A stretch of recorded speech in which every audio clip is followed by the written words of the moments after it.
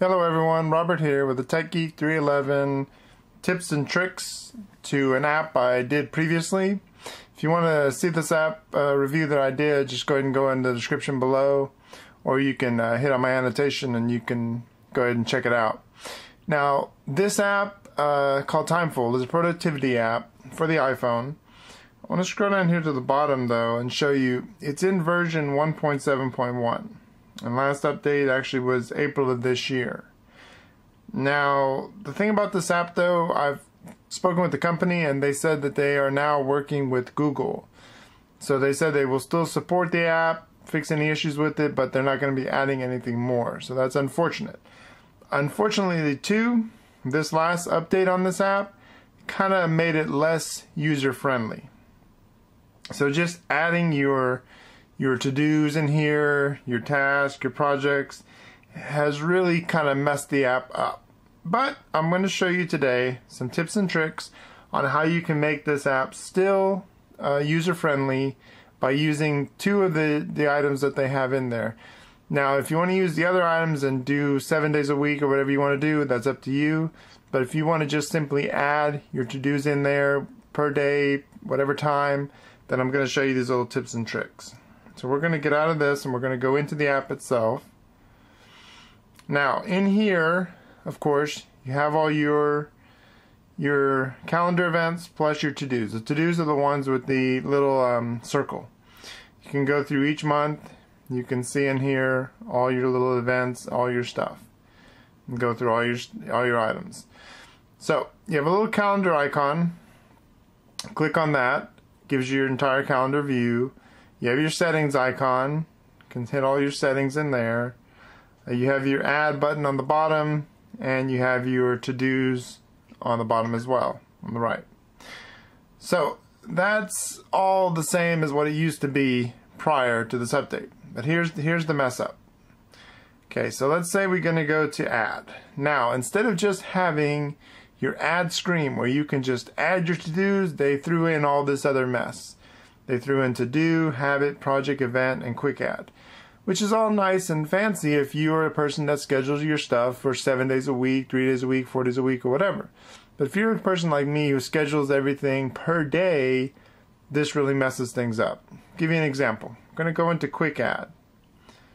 Okay, under quick add, I'm just going to type in here to test. Okay, now you notice there's nothing else I can add. Once I hit add it, it's going to throw me into finding a time today. Boom, it just threw me into there. I didn't want that time.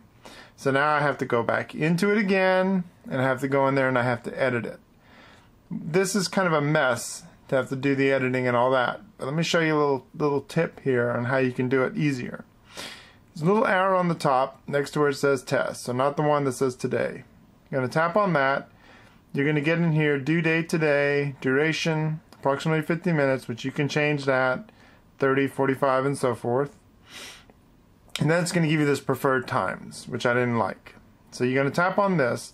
Instead of choosing any one of these two, it's going to be work or personal hours, you're going to want to hit more options. When you hit more options now, you're going to get what you want, which is what it originally had.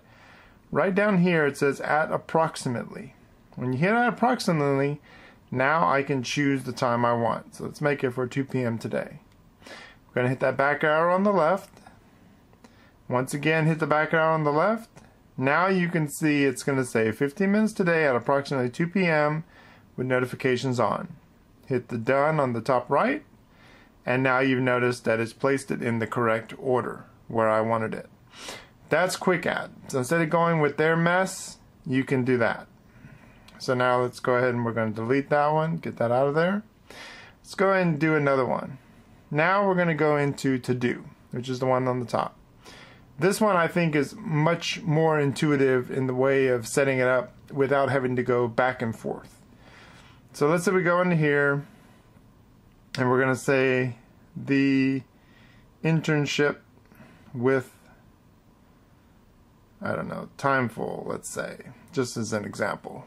Okay, the internship with Timeful. I'm going to hit that arrow on the top right.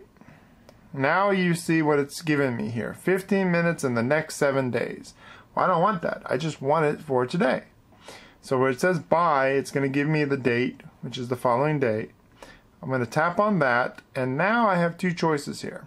I can say someday by or on a date. On a date is what I want to choose because that gives me today, tomorrow, Thursday, and so forth.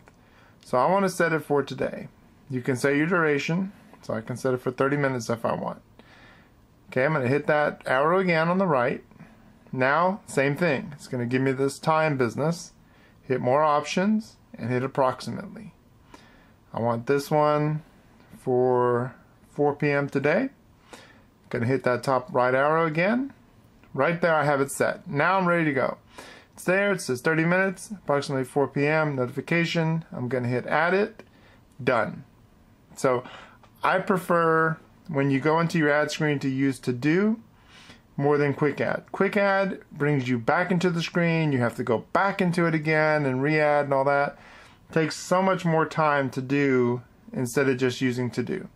Now if you want to create a habit, habits are about the same. Projects, if you have any projects or events, just creates you a calendar event is all it does. You have that options to use those if you want to.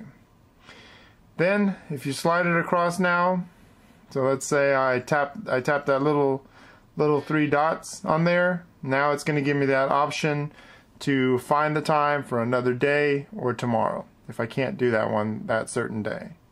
And then you can hit that little check mark if you want to delete it, or tap on the item and delete it completely.